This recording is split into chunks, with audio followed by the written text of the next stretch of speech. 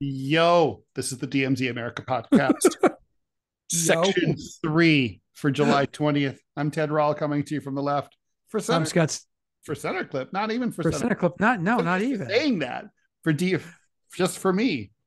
I'm Scott Stantis coming to you from the right for the DMZ America podcast. Here it's July 20th, 2023, the anniversary of men walking on the moon.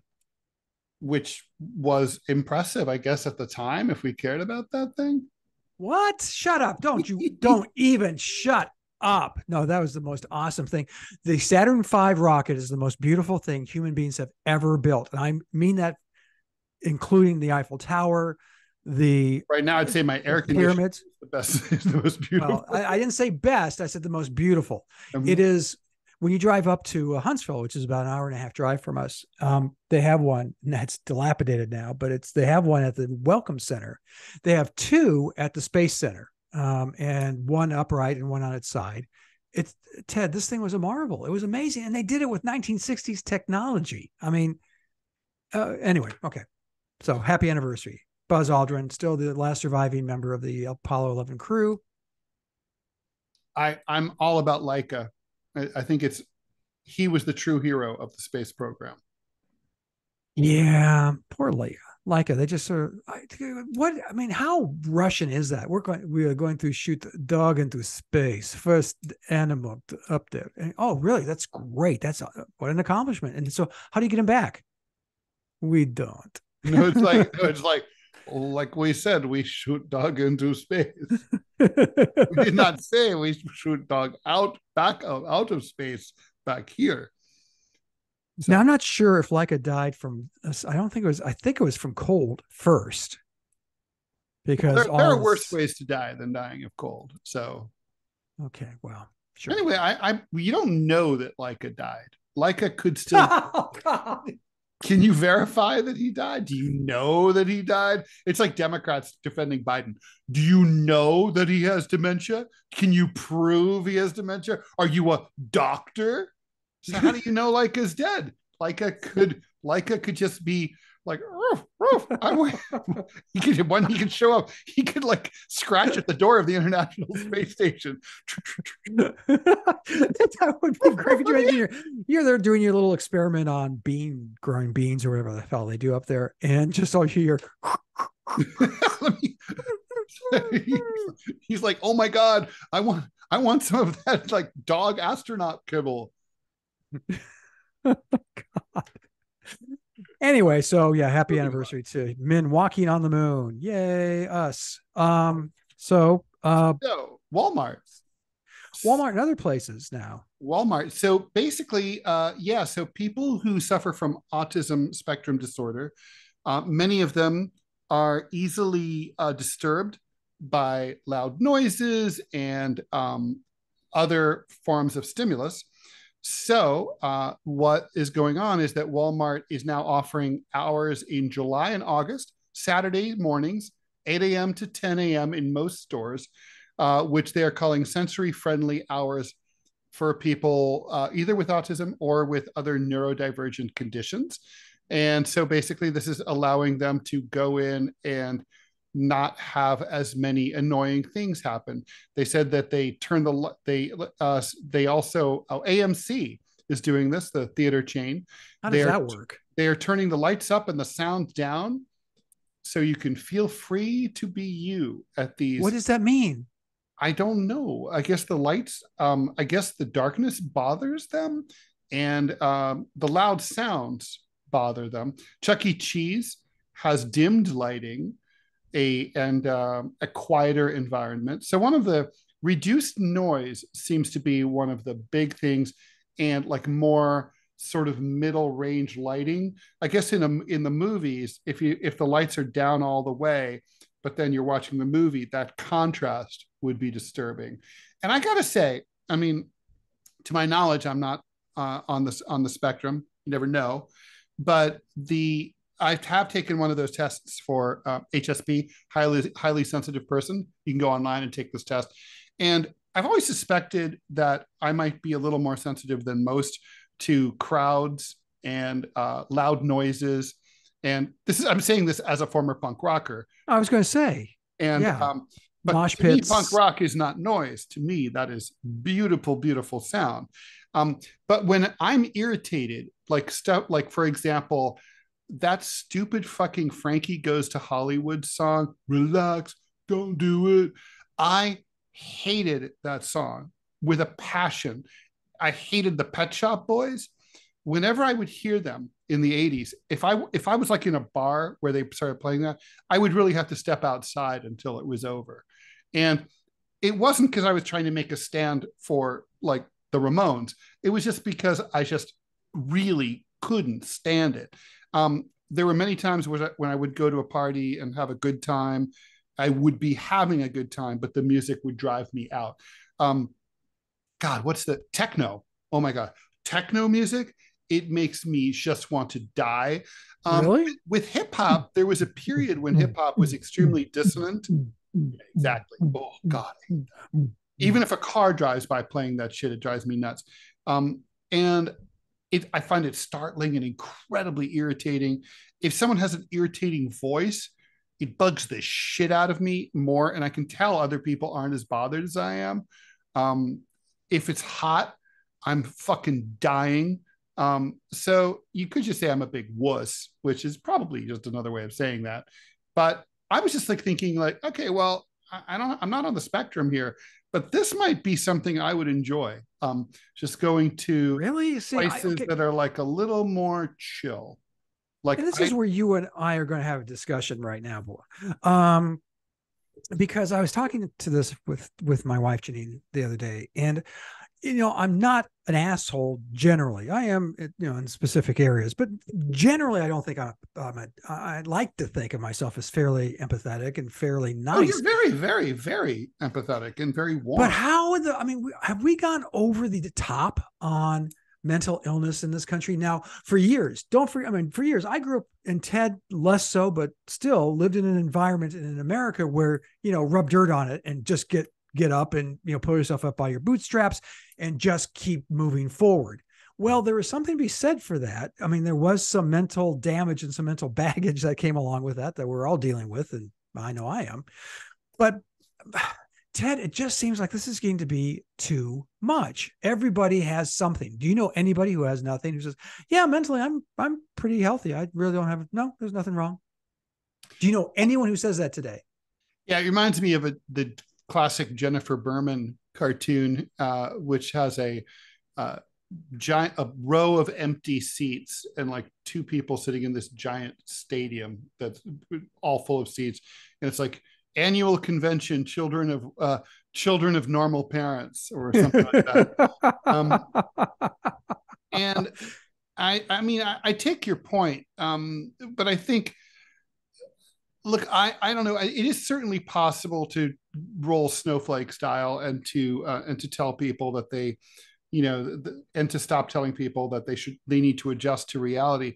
But at the same time, our society really is set up in many ways, intentionally or just passively, to really screw with people's a sensory perception. I was reading maybe I didn't read it myself. I read that it is true that in trade magazines that are for bar owners, they are advised to make the environment as stressful as possible. And what they do in bars is they turn, like, so for example, instead of having walls and carpeting that absorb sound, they make it echoey as possible. Restaurants do this as well. If you ever notice, you go into a restaurant, you can barely hear the person you're with. Yeah. Like shouting to be heard. That's not a bug. That's a feature. And they're told, restaurateurs are told to do this. They're trained to do this when they go to like a culinary institute, to make it echoey and vibrant and loud. And because people are under stress under those conditions, they order more drinks, and that's your profit center, because basically they're self-medicating. I was a friend of an acquaintance, but I was a regular on WGN radio in Chicago. And my friend Patty, she was also on Center Clip. Ted knows her. He's been a guest on her show as well. When she was at WGN, she had a friend who owned a restaurant, and we went there on Sunday when it was closed, and we were just hanging out. And I was saying this. I said, why do you play the music so loud? Why do you have music at all? It says, oh, it adds to the ambiance. I go, no, especially I'm not hard of hearing. I don't have hearing issues yet, knock wood. But, it's still very difficult to hear, especially when they turn the volume up. And she said, well, let me try this. And like I said, she'd made some kind of food and we were noshing away. She says, let me turn off the music. She went in the back and turned off the music. She goes, oh yeah. So you like this? I go, oh, this is great. Yeah. I can hear everybody at the table. They can hear me. We went out. Milt Rosenberg is a legendary broadcaster. He's passed away, but at the time, he was probably the smartest. No offense, Ted. I love you. You know this. I respect you. But Milt was probably the smartest person I've ever met. Mm-hmm. So he actually made time out of his schedule to have dinner with his wife and Janine and I. We were at this restaurant. We sit down. It's one of the hottest new restaurants in Chicago. And you hear, and we can't, and he was 90 at the time. We couldn't have a conversation, except, and the music didn't stop until his wife, I mean, all the music's, and we're talking like this. And then for some reason, the music just stopped for a split second when his wife blurted out, it's all the fault of the Jews. Oh my God. Which she's married to a guy named Milt Rosenberg. So, let's assume she was joking. She was, I can't even remember the issue. I just remember the moment. As soon as she finished saying that, the music kicked in again. If what you say sounds like it could be true. My point is, do we really need sensory friendly days for all these places? Does Walmart really need a sensory 2 hours, sensory friendly 2 hours? Is this really a thing? Well, can we just make it, how about making it sensory friendly all the time? Have like lighting that's easy on the eyes. Even if you're not neurodivergent, I'm sure you'd appreciate it. How about like not having insanely loud noise? I would appreciate it. I'm sure many people would. Just do it all the time. I mean, what's the big deal with why not just do this all the time? I mean, why do we have to have all these places that are so fucking annoying to be in? And when I go out to dinner, for instance, I mean, when I go out with friends, I want to be able to hear them. I don't want to hear, some bullshittery music in the background, even if I like it. I mean, it just seems to me preposterous to have it. Now, on the bigger picture, the mental health issue and the mental health issues facing this country, we did go. My parents, for instance, my dad was one of the generation that went to war and saw horrific stuff. And you know how they dealt with it? They didn't. Right. And then they came back and like beat their wives and committed suicide. And children and drank like fish or got hooked on drugs. Yeah. I mean, hooked on alcohol. Did I say fish? That was weird. They got hooked on fish, Ted. It's the coelacanth making it rearing its cool head. No, my dad would wake up to the day I moved out of the house, was waking up at least once a month screaming from horrific, night terrors like you wouldn't believe. He was abusive. He was alcoholic and used drugs. He did sober up later in his life, which was a blessing to everybody. But that generation dealt with that.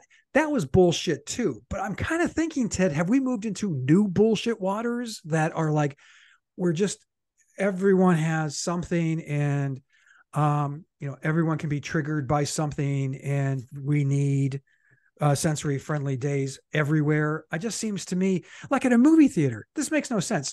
Ted, the movies that are shown today are all action movies, right? They're no longer soft, quiet French films. I know that you are thinking this, but life is miserable and then you die. We don't have films like that. It's always, oh my God, look at the spaceship.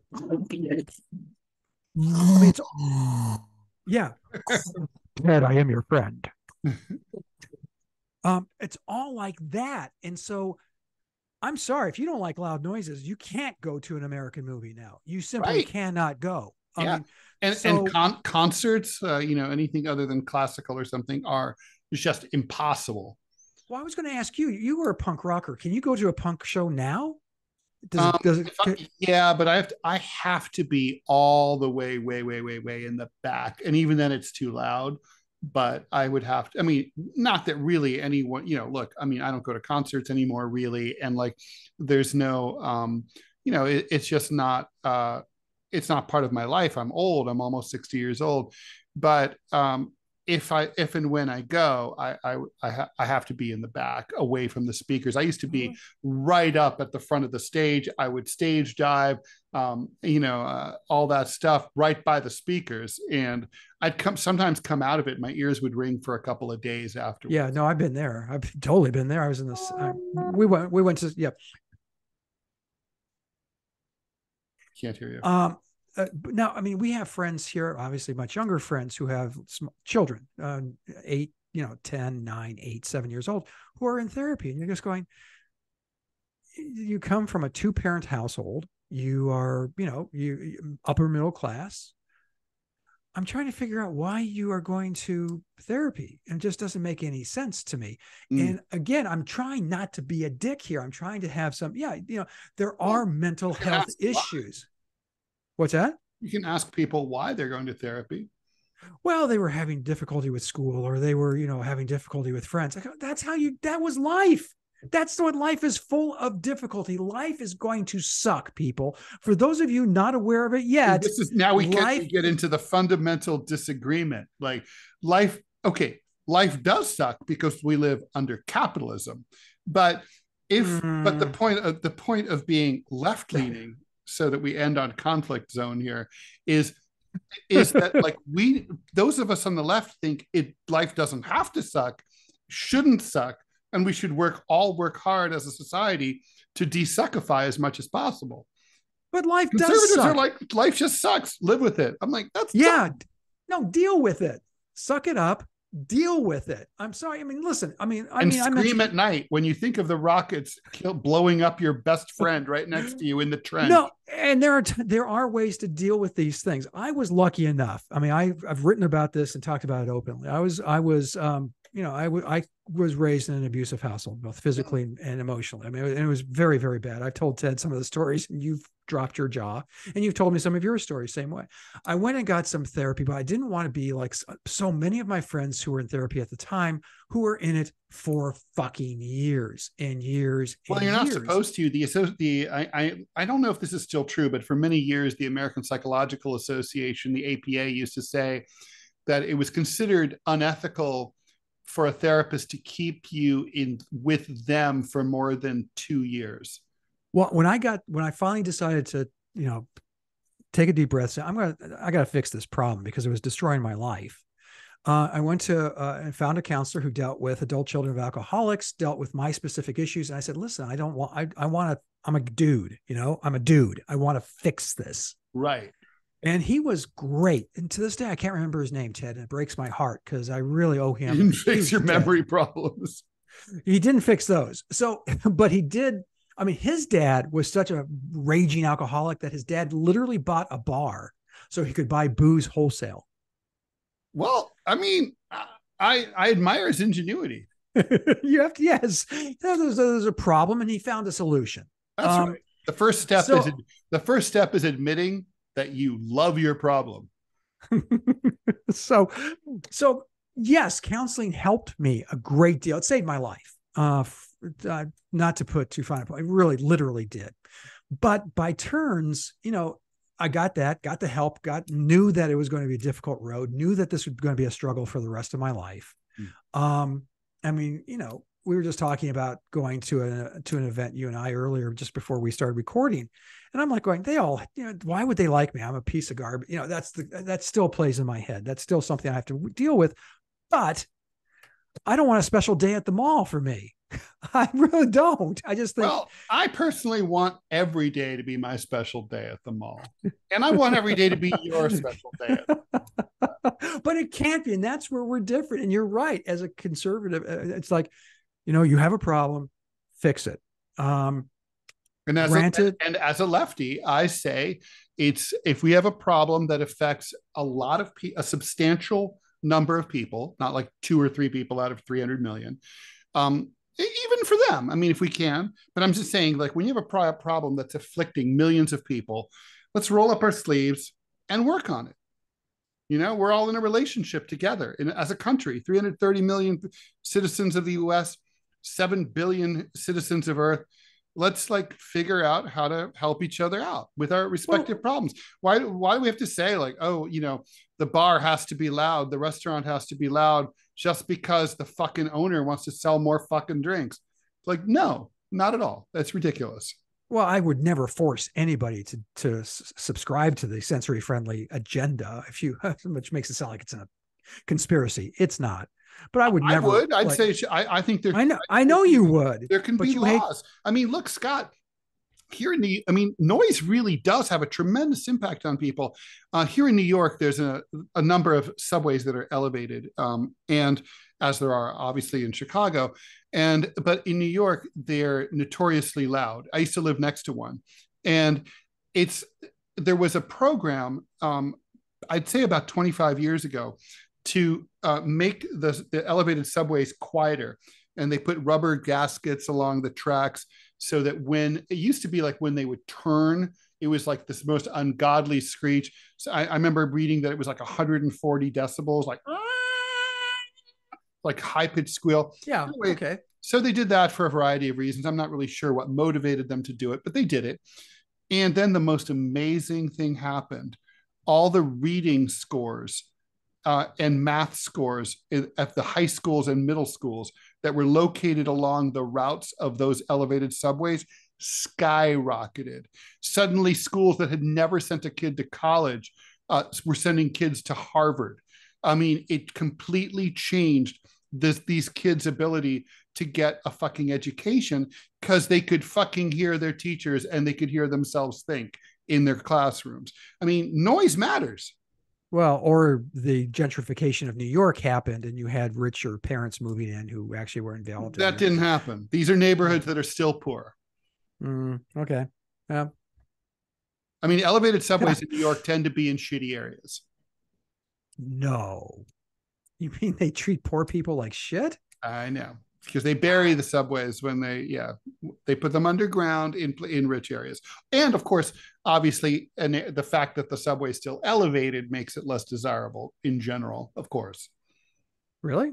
I mean, because it's loud. It's loud and it's dark. Like the areas under subways are like skanky and dank, and like there's always weird, subway juice dripping down on you from up on high. Actually, in Chicago, it's a lot of because you have access. If you have easy access to the L, then that actually raises your property values. And when I first moved to Chicago, I was invited to one of the guys who does the jumble in his house, and we're there in these lovely little brownstones, and we're in the backyard talking. And I'm talking to his wife. I said, "So how long have you lived here?" She says, "Well, we've been here about," and she froze. And then all of a sudden, you hear. I didn't notice that the track went literally through their backyard. Yeah. And her conversation, her sentence would stop mid-sentence. And then as soon as it's done. Yep. About 3.5 years. We really like it. Awesome. My God. Oh my God. So, but okay. We're going to disagree on this one because I really think that we have gone mental illness nuts in this country, and that it's typical for the United States. We never go halfway. We never just go like, okay, well we've been ignoring this issue. Let's go here and start facilitating and admitting that people have issues, and that we need to address them, and that, for instance, the healthcare system has to pay for these, stuff like that. But I'm sorry, it just feels like we've gone too far in the other direction, and we need to right that ship. It seems to me. But I agree. I mean, well, I don't know. I mean, I do think moderation in all things not in all things. I mean, we do need to abolish capitalism and greenhouse gases, but in many things, moderation is a good thing. And I agree that we could do better. But anyway, we will leave that there, and we'll resume this discussion or one not unlike it next week. Thanks everyone for listening. Scott, where can everyone find all things Scott Stantis while they're awaiting the next thrilling edition of the DMZ America podcast? Well, let me tease the next edition is we're going to be talking AI. We're going to bring in some guests that actually deal with this stuff. And so is it a threat? Well, just to let you in a little secret. You won't even know necessarily if we will actually be hosting, because maybe AI will be hosting the DMZ America podcast. That's right, Ted. We think that could never happen. Okay. See things, all things Scott. Go to gocomics.com/Scott Stantis, one word. Go to gocomics.com/Prickly City. You can see my comic strip.